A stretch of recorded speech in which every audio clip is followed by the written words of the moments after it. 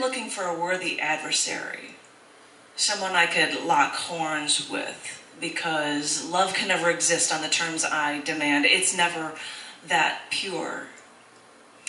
And once I saw you at a bar, and so I slithered up to you like a snake, and I tempted you with a golden apple. But you didn't know that I was offering fruit from the tree of knowledge. I didn't know you'd have a thing or two to teach me, too. Because all of my life, I've been playing a part, an actress on a stage, spouting lines on cue. But that role has been getting tiresome. But every day I still keep playing that part. Until, on my day off, I saw your performance at the theater down the street. And you know, your protagonist was doing what I was doing, right down to faking it with people who don't matter, right home to going home and still feeling empty. And I was wondering, maybe if we could get together and write our own play.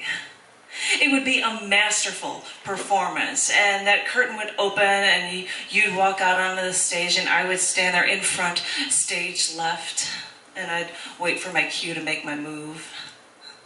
None of the rest of the scene matters to me, you know. Maybe they'd like our little play, maybe they wouldn't. Who really cares? Because now every day is like Valentine's Day. It's like hearts and cupids and sunshine and angels and all those other cliches that really don't make sense.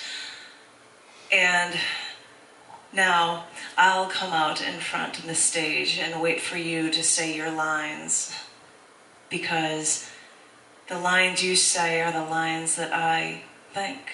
Because you take my thoughts out of my head and you shove them into your mouth and you spit them back at me again. And instead of filling me with fear, it fills me with joy. So I look forward to our next performance, where we have our happy endings, where you tell me what I already know. Nice. How about that? That's good.